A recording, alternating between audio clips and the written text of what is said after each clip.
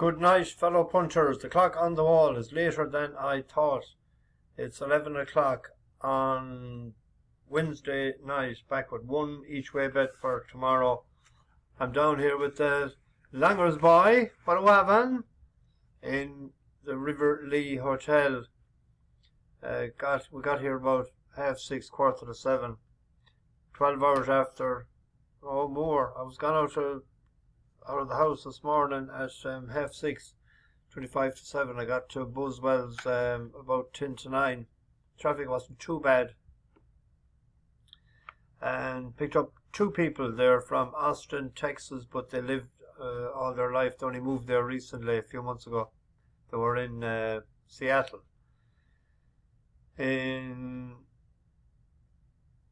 don't know what, yeah, Seattle.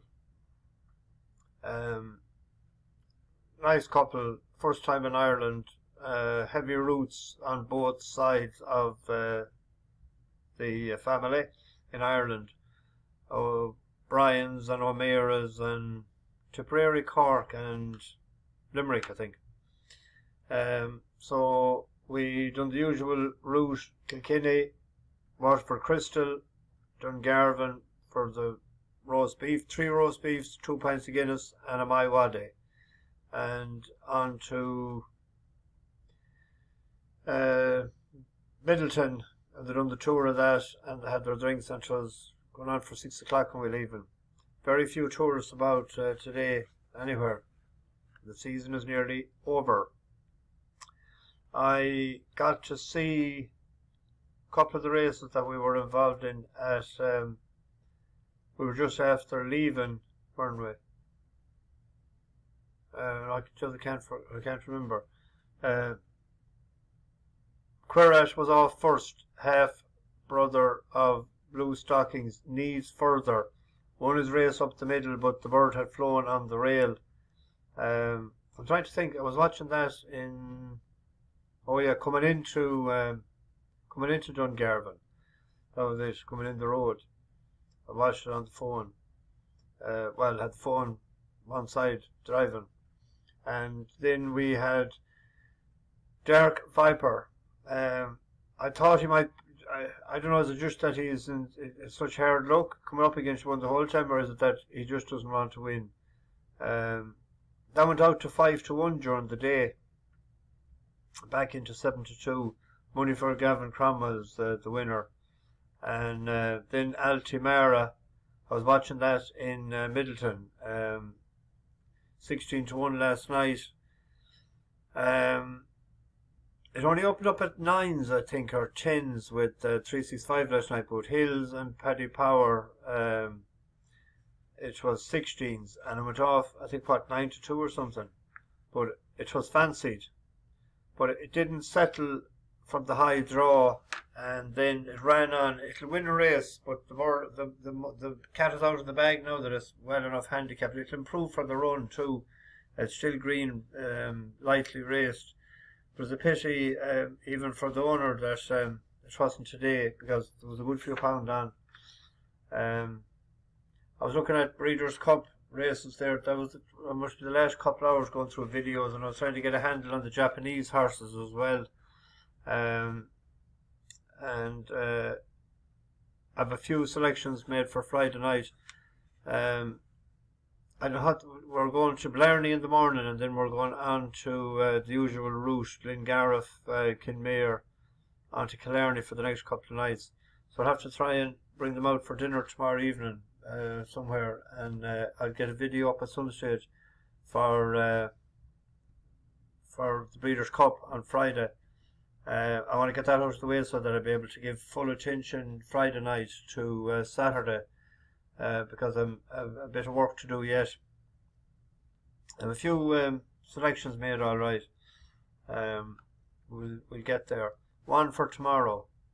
There's dire straight stuff out tomorrow altogether. I couldn't make head nor tail of it. Just bad quality. I thought there was one bet in Bath. He says, "Did you ever have a bath in Bath?" The Owen Burrows trained Shadwell bred and owned Muqinah. It's by Frank it out for Ravens Pass mare.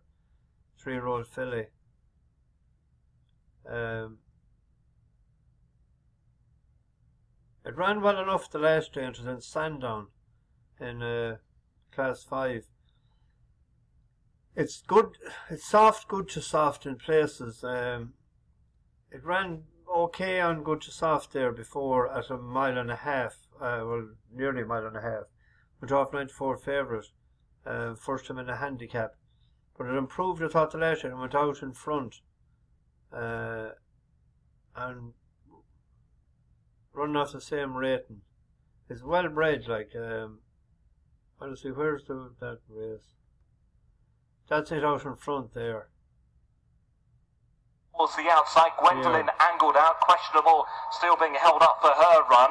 Then Little Miss India and Seymour, who's now trying to get going. Inside the final 2.5 furlongs, and now being pushed on in front, Muqinah, joined by Alvesta. Bayadere and Rose Branch, and here comes questionable, very wide on the track, but coming home strongly in those black and white colours as they race now down towards the final furlong. Questionable has gone on now from Rose Branch and Bayadere. Then came Muqinah over the back of the field trying to stay on again. It's Little Miss India, but it's questionable who's got out in front by a good 2.5 lengths from the Buffy way, Muqinah. Then came Little Miss India. It's questionable who will be home for the win. Questionable the winner from Little Miss India up for second after that slow start. It looked like it was going to be totally goosed altogether there when it looked like the 5 or 6 had swallow it up and go past. But it changed its leads then and it ran on. That I thought it might improve for the run. And the horses that was rounded was higher rated. So that's the only bet that I could see tomorrow. Well, we checked the prices. It was a 6-1 shot there earlier. Paying 4 places. 11-2 all over there now. It's an open race. So that's about it tomorrow. So roll on, some weekend of racing coming up between Ireland, England and the US of A. So bash the bookies, over and out. Didn't get a chance to look at the comments today, I was gone so early. I might have a chance now, although I have a couple of races to look at yet in America. Bash the bookies, over and out.